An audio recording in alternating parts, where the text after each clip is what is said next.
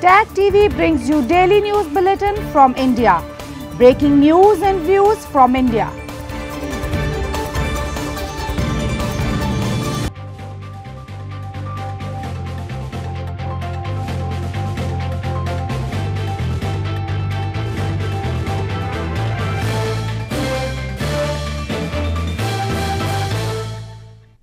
Good evening. Welcome to South Asia Newsline. I'm Surbhi Sharma. Here are the top stories we're tracking for you on Thursday, the 28th of November. Light rains, favorable wind speed improve air quality in Indian capital. Newly elected Sri Lankan president arrives in India on first state visit. And Pakistan's top court grants conditional extension to Army Chief Bajwa.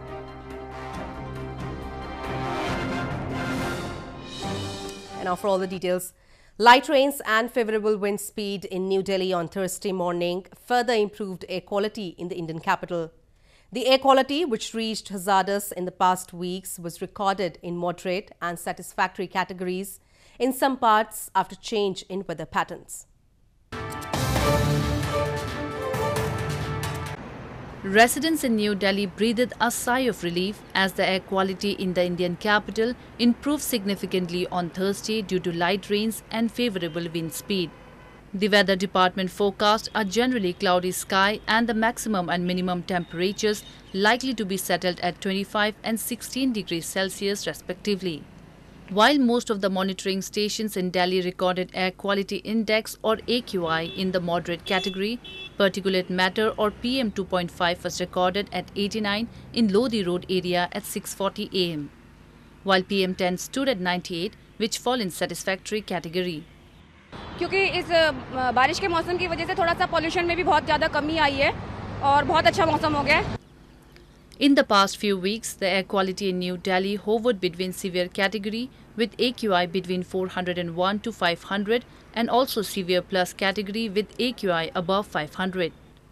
During winter season each year, most of the northern India suffers from a spike in toxicity in the air due to change in weather patterns and crop residue burning by farmers.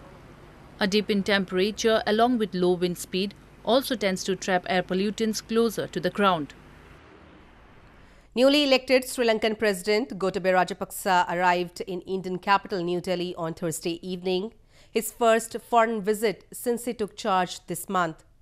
A ceremonial reception will be held at the Indian Presidential Palace in his honor on Friday.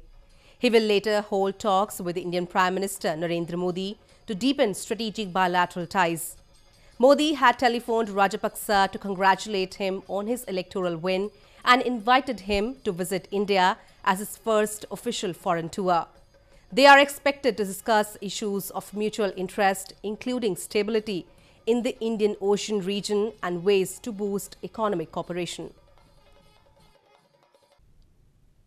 In news from Pakistan, Pakistan's Supreme Court on Thursday granted a 6-month conditional extension to Army Chief General Qamar Javed Bajwa's tenure. The court announced its verdict after being assured by the government that it would legislate on the army chief's appointment and remuneration within 6 months.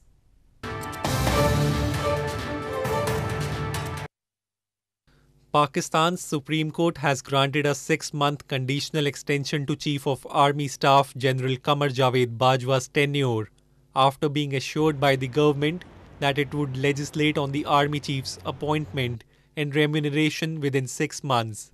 The Apex Court in a short order on Thursday announced the verdict after hearing a petition challenging the extension of the army chief's tenure. The top court's ruling came as General Bajwa was set to retire at midnight on Thursday. Prime Minister Imran Khan had extended Bajwa's tenure for another 3 years through a notification in August, but the top court suspended it on November 26 due to irregularities in the manner of extension. During Bajwa's tenure, the military has been accused by opposition politicians of electoral manipulation to bring Prime Minister Imran Khan to power. The military, which has ruled Pakistan for nearly half of its 72-year history, has denied interfering in politics. More news from Pakistan. Pakistan has appointed Asim Salim Bajwa, the former head of its military's media wing, as the first chairman of the newly established China-Pakistan Economic Corridor Authority. The basic aim of forming the authority is to ensure timely completion of the CPEC projects. Pakistan government earlier this week appointed retired Lieutenant General Asim Salim Bajwa, the former head of its military media wing, Inter-Services Public Relations, as the first chairman of the China-Pakistan Economic Corridor or CPEC authority. Bajwa will head the CPEC authority, responsible for monitoring, evaluating and implementation of the project-related activities, reports suggest. The CPEC authority was established by the government through an ordinance in October before Prime Minister Imran Khan's visit to Beijing. The basic aim of forming the authority is to ensure timely completion of the CPEC projects. Meanwhile, opposition parties, including the Pakistan Muslim League Nawaz, have already rejected the CPEC authority, terming it a violation of recommendations of the parliamentary committee concerned. The multi-billion-dollar CPEC is a planned network of roads, railways and energy project linking China with Gwadar port of southern Balochistan province, which Baloch people claim was illegally occupied by Pakistan decades ago. Baloch activists have long been fighting against the forceful occupation of Pakistan and accuse that projects under CPEC are an exploitation of their resources. Top US General Mark Milley has said the chances of a successful outcome from peace talks on ending the 18-year-long war in Afghanistan are higher than before and could happen in the near term. His remarks came days after Taliban released American and Australian university professors held hostage for more than 3 years, raising hopes for a revival of peace talks.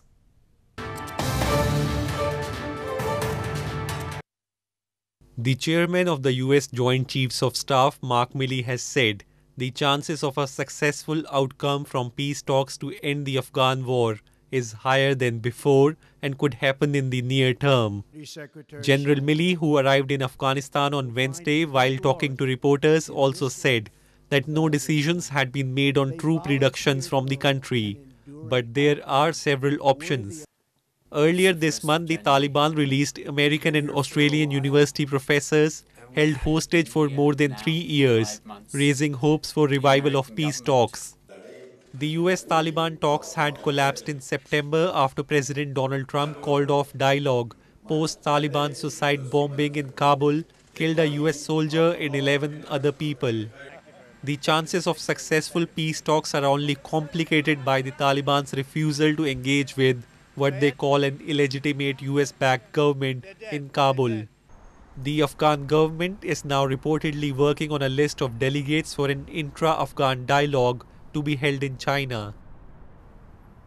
The Indian Women's Association in Nepal has donated 2 electric vehicles to Pashupati Area Development Trust as a goodwill gesture.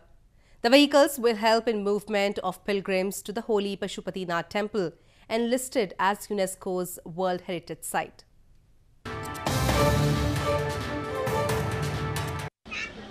Indian Women's Association or IWA in Nepal on Wednesday donated 2 electric vehicles to Pashupati Area Development Trust, which oversees conservation and other operations at the iconic Pashupatinath temple and the adjoining area.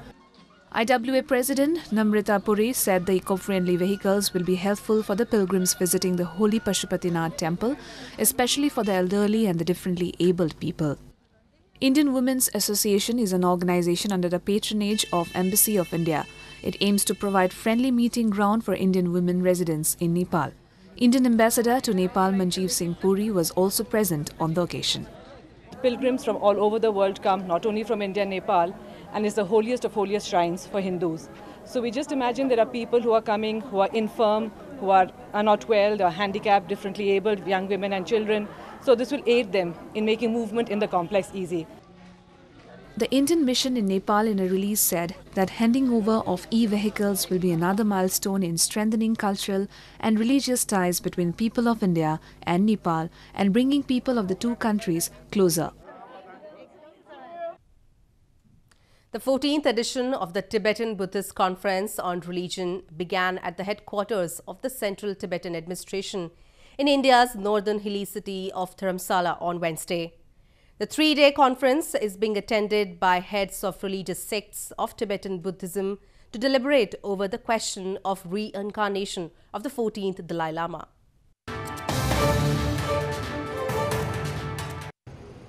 The 14th edition of the Tibetan Buddhist Conference on Religion began at the headquarters of the Central Tibetan Administration in India's northern hilly city of Dharamsala on Wednesday. Representatives from different schools of Tibetan Buddhism and Bon tradition were present during the opening ceremony of the conference. Members of the Tibetan government in exile, including their head Lobsang Sangye, also attended the ceremony. The three-day conference will focus on the discussion and decision with a particular emphasis on discovery and recognition of the reincarnation of Tibetan spiritual leader Dalai Lama. This is the 14th meeting that is going to happen. So it will usually discuss about all the religious matters in the Tibetan communities, and then there is chances that it will talk about the reincarnation of His Holiness Dalai Lama also, because the Chinese side, they have been very insistent about distorting the historical fact and saying that they have all the political and historical power to decide His Holiness, which I think it is not all the distortion of the historical facts.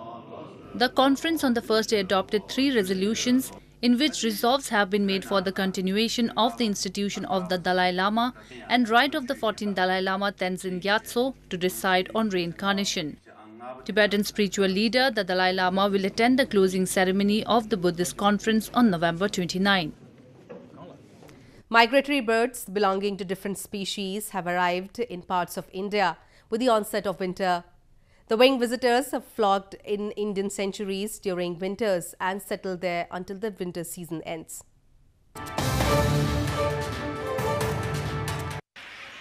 Several migratory birds have arrived in northern Kanpur city of India's Uttar Pradesh province with the onset of winter.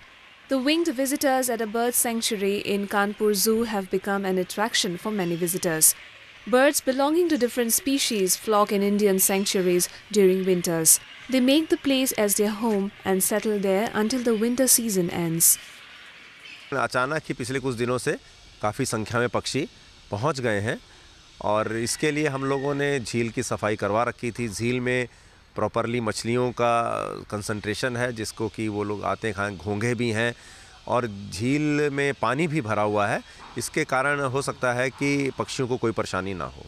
हम लोग आए थे चिड़ियाघर घूमने, यहाँ पे जानवर देखने, लेकिन यहाँ पे जैसे पक्षियों का सीज़न है तो कुछ साइबेरियन पक्षी भी आए हैं, जैसे सुरखाप और कई तरह के बगुले वगैरह विदेशी पक्षी आए हैं, तो उनको देख के अच्छा लगा, बहुत अच्छा लगा। Birds from Siberia and Central Asia use wetlands as their transitory camps, which play a vital role in sustaining a large population of the breeding birds. From early November onwards, the migratory birds keep arriving in India till December and return during the spring season. Well, that's the way it was in South Asia this evening. Before we conclude, the top stories once again. Light rains, favorable wind speed improve air quality in Indian capital. Newly elected Sri Lankan president arrives in India on first state visit.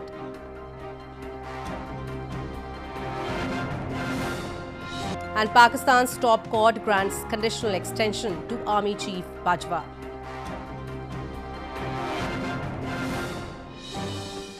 Now our viewers can watch the show on SouthAsiaNewsline.com. You can also visit us on Facebook.com/SAsiaNewsline and follow us on Twitter @SAsiaNewsline. That's all in tonight's edition. We will see you same time tomorrow. Good night.